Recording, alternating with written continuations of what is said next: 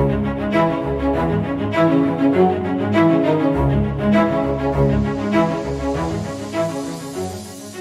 guys, welcome back to another video with InfoSec Pat. In today's video, we're going to be talking about the Blue machine from HackTheBox. This is an awesome box to learn different vulnerabilities and different scanning. So in my case, when you logged into your machine, I just go to machines and I went to retired and I just searched Blue, and we're going to be walking through this machine today. So if you connect it to your VPN, you can go ahead and connect to your VPN. Make sure you can ping your IP address. In my case, let's check that out. I think I just did, and I'm able to get to that machine. So that's good news. So I'm able to, make this a little larger. So I'm able to get to that machine. All right. So what we're going to do first is we're going to do a Nmap scan.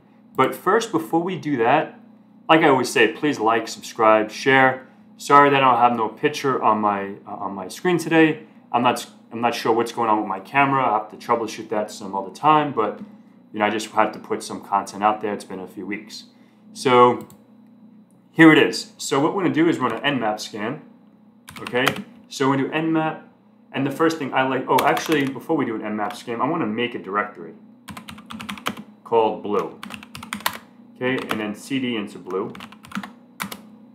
and then we can see there's nothing in that directory yet. So we're going to do an Nmap scan now, and we're going to do little c big S version scan, and then actually I want to put the output to, I'll just call it blue.txt. Okay, and in my case, let me see, I jotted the IP down on another screen. Let me see if I can just copy and paste this. Copy, paste, perfect. All right, so we'll let that do its thing, and while that does its thing, we'll give that a moment. There's not much we can do until this gives us the feedback that we need. Like I always say, I really enjoy making these videos. This has always been, a fun time for me to actually take the time and give you guys the easiest way to walk through these boxes, to learn, to have fun, and all that good stuff. So hopefully you guys are enjoying as much as I am, right? And that's the most important thing, enjoying each other, enjoying the learning journey, and all that good stuff. So we'll give that a few moments. And this Blue box, it has some, vulnerabilities, such as like the Eternal Blue. I believe I did a box on my channel. It wasn't the HackTheBox Blue, but it was like a similar box that I think I created. And this has similar vulnerability to the, I believe, the Legacy box as well, which I want to put a video on that one as well.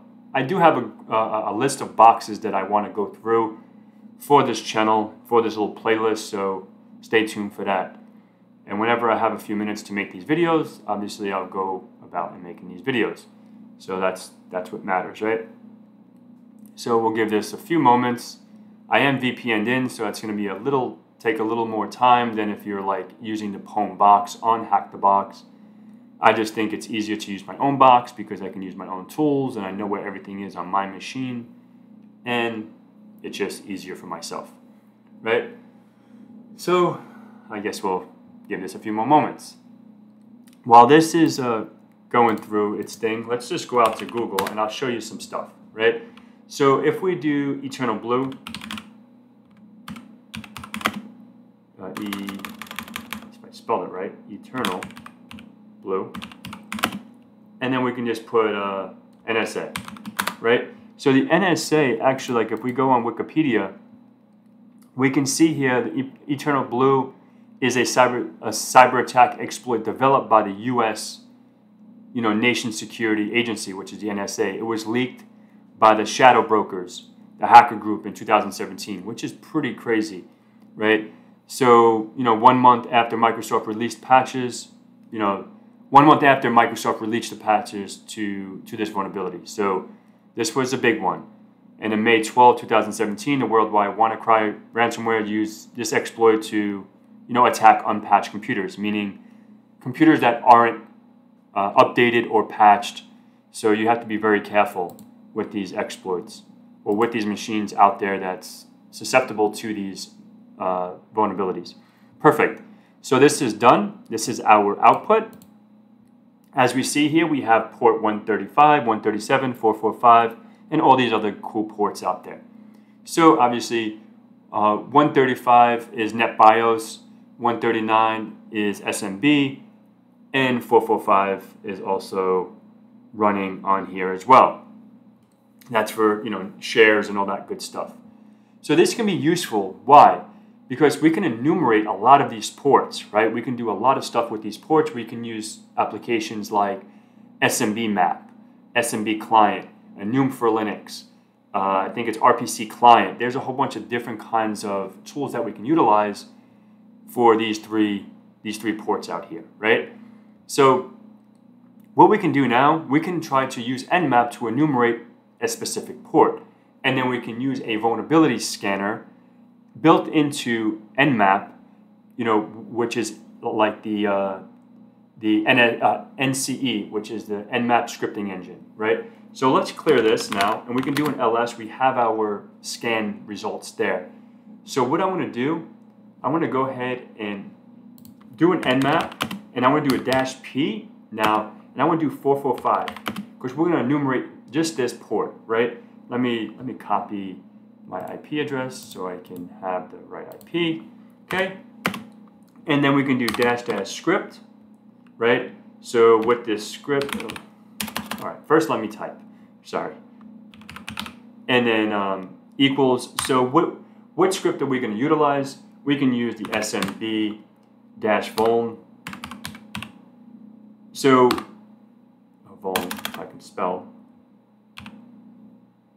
So, and then it's going to be the MS17-010.msc.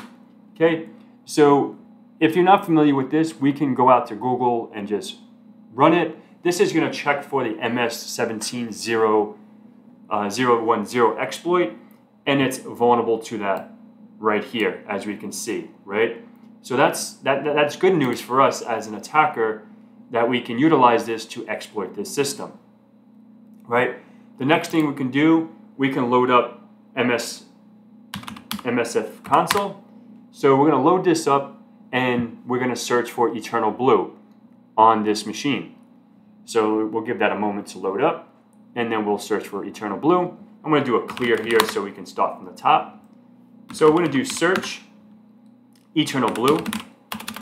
Eternal Blue. All right. So we can see out here,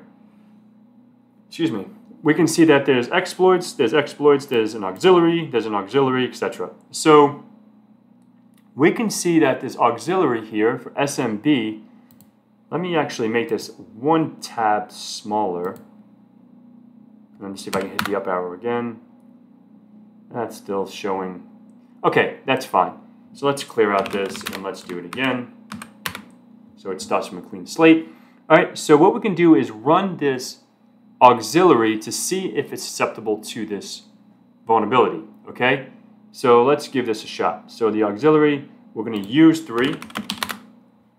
And then what can we do here? We can do show options. And then we can set the rhost. Let's set rhost to, I think I already have it pasted. Whoops, not that. Let's see if I have the IP address pasted. Nope, I don't. Okay, let me copy this IP address again and paste it in here. And that's the rhost, right? So the next thing we could do is try to exploit. And we'll give that a moment to run its thing.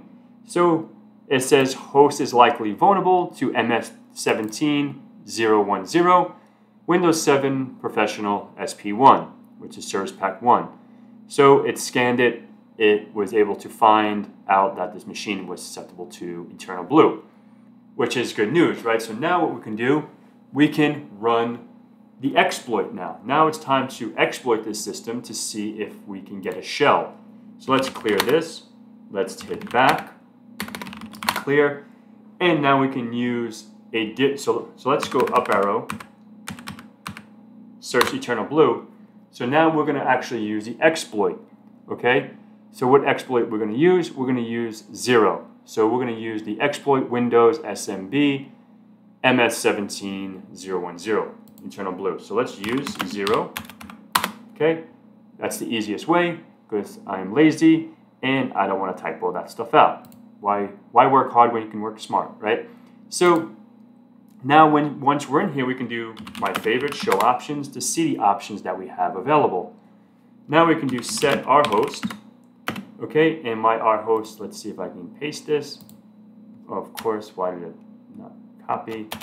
Okay, let me copy this one more time. Whoops. And let's paste it here. And boom. So now we have the our host available. So now we can do show options again. And we can see here, everything is good, right? We have our payload that's defaulted, which is good for us. That's what we can use. We can set that up. Next, we have to set the lhost. So set lhost. And in my case, let's see what my lhost is. That's really small. So let's do if config. And my lhost is going to be the tunnel 0. Because I'm VPN'd in, and this is what it has to come back and talk to me, right? So let's, sorry about that, and let's paste that in here, and we can do show options, and we can see everything is pretty much set. We have lhost, 444 is pretty fine for me. Let's hit exploit, and let's see if we get any luck. If it does, we can continue to look for the flags and keep our fingers crossed. Let's give this a moment. And while this goes, I'm going to take a sip of water.